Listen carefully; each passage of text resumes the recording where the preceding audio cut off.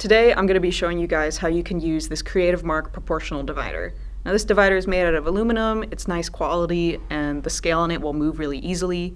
These kinds of proportional dividers are typically used from anyone who's doing cartography to architecture to illustration, or if you just want to scale up or down your reference photo or your real-life still image that you're working from.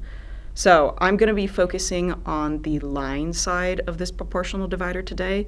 It does have a circle side, and some proportional dividers will come with other markings on the opposite side, but those are really more for people who are interested in cartography or architecture.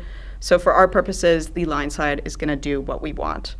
The first thing I'm going to look at here is these little scale lines on the side of it. You can see that my little knob right here has a line on it that you can match up with different scales on the line side of this.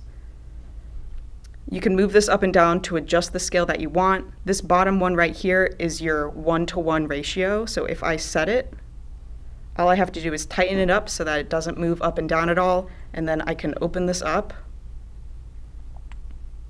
And no matter what I move these 2 points to, these two sides will always be at a 1-to-1 ratio. So if you want to exactly go from your reference image over here, I have this little still life printed out, and get an exact 1-to-1 ratio where you're going to be sure that like your oranges are the same size as your bowl, you'll be able to do that with this.